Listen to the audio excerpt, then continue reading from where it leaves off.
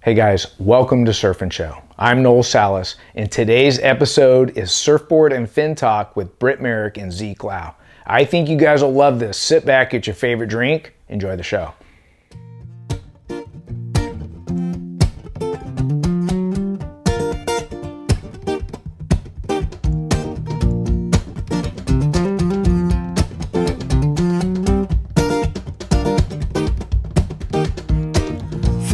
Credit card, throw away the kids still home, and there's no waking up late in the afternoon. Say, treat your mother with love, look your daddy in the eye, never meet no stranger, never tell no lie. Did you really wanna know the side? Did you really wanna know the side? Did you really wanna know the side? Growing up, oh, family like mine, oh, and a family like mine. Everywhere you go, see something different. 1,000 religions, 1,000 thoughts, but don't beat nobody down, don't treat nobody wrong. Keep God close to you, you make it all. Did you really want to know? Most pros don't ride like a pivotal fin and a board that has a lot of rocker.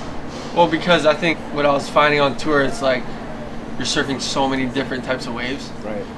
And if you have so many options of fins and different rockers of boards, like all those things kind of get confusing. So a lot of guys just pick like the most versatile, best all-around fin. Right. So that the only thing you're worried about is, okay, am I riding a 6.0 or am I riding a 6.4 today? Sure. And then this fin will go in and I can figure out how to do everything. Right, and messing with board length by 2 inches is a lot. It changes a lot for you guys. Yeah, you know, sure. timing in the pocket and smaller wave, you want a little bit speed, more. Speed, the push. One of our goals with guys and girls on tour is to eliminate the variables. Because there's already so many things they have to think about. Right. That I don't want them to have to think about the boards or the fins any more than they have to. Right. The worst thing is when like you paddle out in the heat and you're like, I should have taken the other board. Yeah. Then you're like, you're done, you know what I mean? Or I should have put the other fins in. Yeah. So fins is one way to eliminate variables. Right. So it's generally what we try to do is like, let's just get this set of fins, we're just going to build boards around that, and we know we're always going to ride this, which it's different for the recreational surfer. Right. The recreational surfer, I would say, have as many fins as you can, because they make huge changes. Right. And it's seldom that on this level that we want to make huge changes. We want to make incremental changes. Yeah. And I'd rather do that in the shaping room in the rocker Right. or the plan shape than have to rely upon the fins. But Right. for a recreational surfer, it can make or break a board. Right. The fins. Absolutely. So I would say like build your fin quiver. You know what I mean? Right. Buy different boards and try them with different fins. Like it's just night and day. Absolutely. When you have a bigger board with longer rail line, your turn's naturally going to be bigger. Right. But it takes you longer to bring that board around, so naturally you're doing the turn slower. Right. But when you have a smaller board on a bigger wave, that board's going way quicker. So if you're able to control that board in like a higher speed situation, Right. then your turn is going to look like it's accelerating through the turn instead of like kind of just like pushing through the turn, if that makes sense. Yeah, yeah. Like you're flying through sections with speed. Sure. And through the turn, like you're gaining more speed. Because the board's smaller, you can fit it in the most critical spot and you do your full turn in the most critical part of the wave. Right. Which on the bigger board, you're not doing that. It's eventually going to go out into a flat spot and slow down. Right. Somewhere though, there's a sweet spot in that, because if you don't have enough rail line, it cuts your turn short. Yeah. Right. Like Kelly at Haliv on that small board. Yeah. Like everyone was stoked to watch that. It was kind of cool, but he could not hold a long. You know what I mean? Yeah. Like, Yeah. if you watch him when he's in the past when he's ridden longer boards, all the turns are more drawn out, and I don't think he was sacrificing speed. There's like a fine line somewhere. Right. Yeah. When you're talking about shorter board, how much shorter is it? It just depends. I mean, I want to stop. Like if I think of it this way, like if I'm gonna go on the North Shore, like I want my biggest board to be a 6.6, and everything falls under there. But you gotta, like you said, there's a balance between like getting that drive and having a longer rail line and riding a shorter board in bigger waves, and then the paddling. So it's a lot, but So when you take off in a couple inches in length, are you adding that to thickness? Because you don't want it wider, right? No, you don't want it wider. It depends. It really depends on what the spot's going to be, like Sure. how much paddling is required. Right. You know, are you just trying to swing under the lip? Yeah. Or you know, sunset versus pipe. Yeah. Yeah.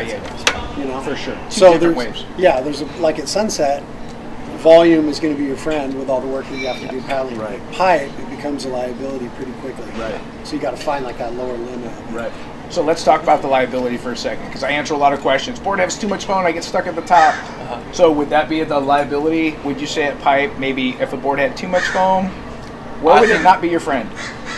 In the critical spot, like in the barrel, pipe, you're only surfing in the barrel. And the barrel is this little spot with a lot of curve, and your board's got to be able to maneuver and like move within this curl. Right. So the volume, if there's too much rail or too much like even in the middle of the board, it'll be catching and like not fitting pretty much in the most critical part of the wave. Right. But like as soon as you get that board out on the face, it's probably gonna go really bad. Right. Because like if a board that has that much volume will come out on the face, it'll feel good, but if the board works in the pocket, you'll go out on the face and it'll kind of die out. It'll lose the speed.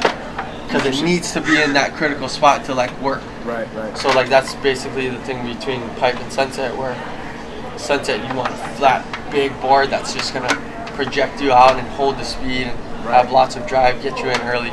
But pipe is like, the game now is you take off under the lip, you slide in, you do 2 pumps while you're in the barrel on the foam ball, and then you come out.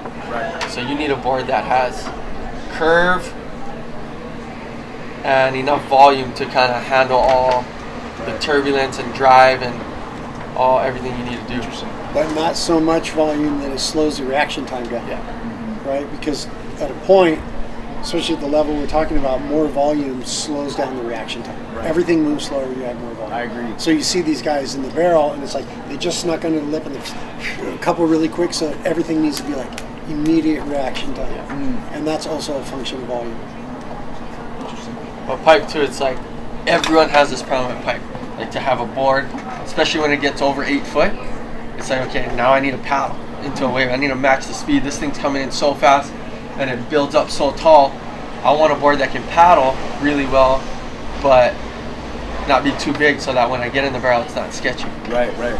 Because a lot of the times, like, we had a batch of boards that I thought were going to be good for pipe because I was getting in early and I was like, you know, it was easy for me to get my waves. Right. But a lot of times when I would get deep in the barrel, I felt like it was really hard for me to control the board. The board's just like going and I'm just holding on pretty much because there's so much volume. So this year we kind of toned it down and it feels like it's way easier to surf in the barrel. So just maneuverability. So maneuverability in the barrel just felt so much better and it fit. It wasn't sketchy. I had so much more control. Well, guys, I hope you enjoyed today's episode hanging out with Britt Merrick and Zeke as we talk surfboard and fins. I'm learning a bunch, having fun, and I wanted to include you guys in our conversation. Look, if you like the show, subscribe, ring the bell so you don't miss an episode, and give us a thumbs up if you like our content.